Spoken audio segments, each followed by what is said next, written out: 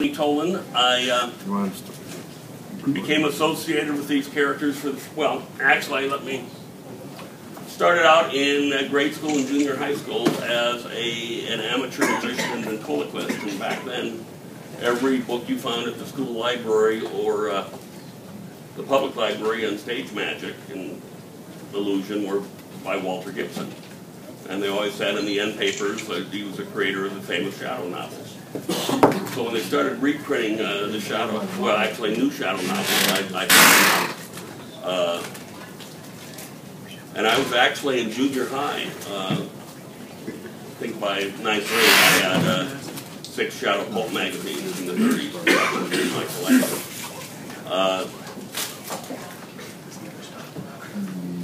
I was someone who was determined to find a way to get people to pay me to do what I love doing. Something I recommend highly when I speak to school groups. I always say, making a hell of a lot of money in a field you hate and having to, spend a lot of it on psychiatrists because you hate your day-to-day life is not a way to go through life. And when I was 21, I moved to New York City. Determined to get into comic books. I saved up $1,000 and was expecting to starve. And 2.5 weeks later, I was hired as assistant editor of Creepy Eerie, Vampirella, and Famous Monsters of Filmland. What year was that? 73. I worked on Famous Monsters 100 and Vampirella 23. And then I went and worked in the Marvel bullpen for a little while, and then went back to college. And then moved back to New York and got a job at DC Comics, originally as head proofreader. And after 2 years, then briefly as a staff artist, and then for 5.5 years as assistant production manager in charge of all color work at the company. And suddenly I was like a 22-year-old, fanboy sitting in the Warner cafeteria having lunch with my childhood idols, people like Murphy Anderson and Fritz Swan and Joe Kubert and Sergio Aragonés, the mad cartoonist. And I was sitting there having lunch with them because I was one of the guys they worked with at the office. And at that time, DC Comics had, by my count, 32 staff employees, including the payroll department upstairs. So there were about 20 of us in editorial and production, and it was a very small, family where everybody mattered. And my wife Adrienne, who I met at the first Famous Monsters of Filmland convention, watching Dracula: Prince of Darkness, became the color artist on a lot of DC's top comics, colored over 600 Batman comics, meaning 192 issues of Batman, 202 issues of Detective Comics, Robin, Shadow of the Bat, Brave and the Bold, Dead Batman she did. Also the Wolfman Perez Teen Titans. But anyway, suddenly I was in New York and I was working with a lot of the people, well, most of the pulp publishers went into comic books when comic books came in. And Martin Goodman, the publisher of the Red Circle pulp line, became Marvel Comics, Timely and then Marvel Comics. The Harry Dunnenfeld, publisher of the Trojan and Culture pulp lines and the Spicy pulps, but also things like Parisian Nights and Pet with 16 pages of art study photographs of nude women. Yes. Yeah.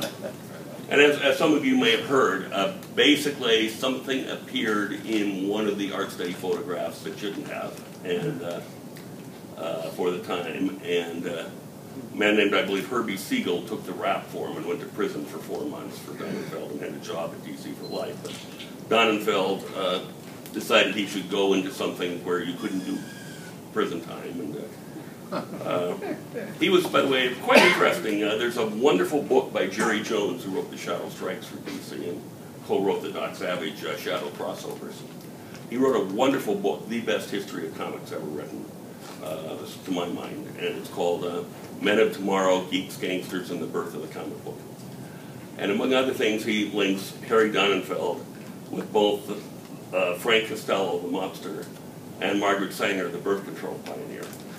And basically, as a disreputable printer, he was willing to print her birth control treatises, which at a time when such things were illegal, and sell her birth control devices under the table through his Eastern news distribution outlets. And at the same time, he was smuggling into the country bootleg liquor from Canada with his Canadian paper shipments for Frank Costello's Speakeasy. So it's a fascinating story of comics. For many years, DC Comics was a family company in more ways than one. But anyway, suddenly I was working with Julie Schwartz, who'd been a science fiction writer's agent for Alfred Bester and Henry Kuttner and Edmund Hamilton. He was the agent of Captain Future. He sold, got Lovecraft his biggest check ever, and Robert Bloch, he sold Ray Bradbury's first 72 stories. So, this was just living history. And Saul Harrison and Jack Adler, who were my immediate bosses at DC Comics, had both worked on Action Comics #1, doing color separations. Saul Harrison had operated the stapling binding machine on the first comic book ever published, Famous Funnies #1 in 1934. So I was just living, I was learning and being taught by these people who'd been in the business from the very beginning, and from the days when it was a pulp publisher too. And I was living in Midtown Manhattan. Had a studio apartment at 53rd and 2nd, $200 a month. For a while in 1975, a friend of mine and I had, 74, a friend of mine and I shared the penthouse of the Hotel Consulate at 49th and Broadway. $350 a month, utilities paid. But anyway, when you're living in Manhattan, you're living in the center of the universe, and the capital of the world, really. Cultural capital, the financial capital, the business capital. But the Murder Inc. bookstore started having a monthly series of symposiums with mystery writers. And one month they had Walter Gibson and John Nanovic, the editor of the Shadow magazine. It was $3 or $5 admission or something. And I went with some of my friends. And afterwards I went up to Walter to ask him to sign my hardcover, 1934 hardcover of The Living Shadow, the first Shadow novel.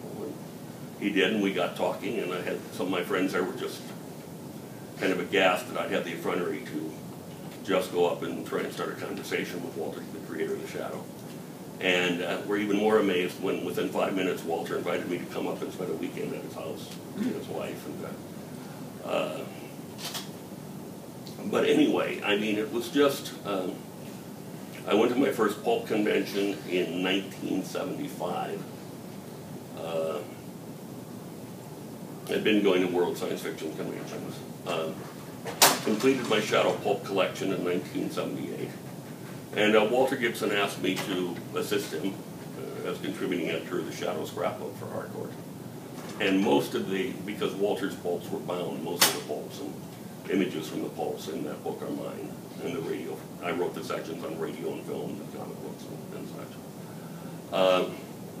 And it kind of put me on the map with pulp fandom that I was a person Walter Gibson selected. And there were reasons going beyond my talents or abilities. I mean, I lived in Manhattan about 4 blocks from Harker Brace Jovanovich, which was publishing the books from their offices. So I mean, it was convenient, and I was a good contact in the city.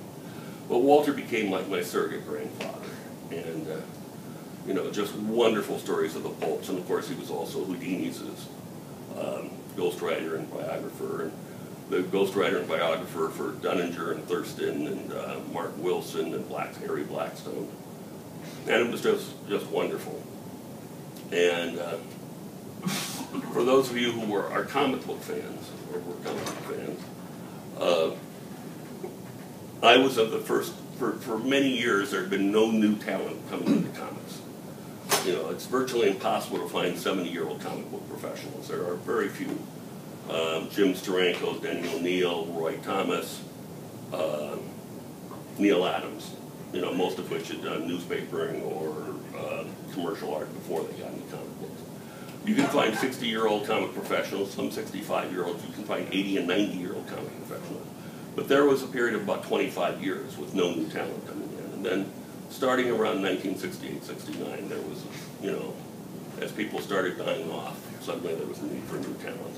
And Saul Harrison developed a thing at DC Comics called the Woodchuck Pro, a junior bullpen, but It ended up being called the Junior Woodchucks.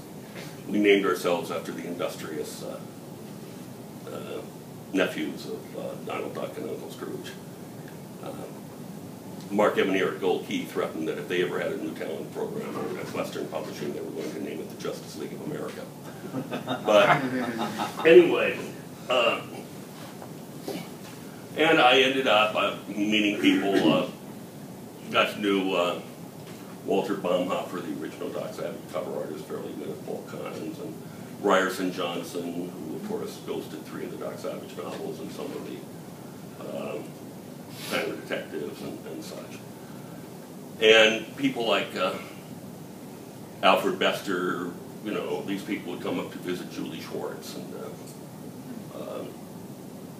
I ended up interviewing Alfie, who had written 40 Shadow radio scripts for the Shadow scrapbook.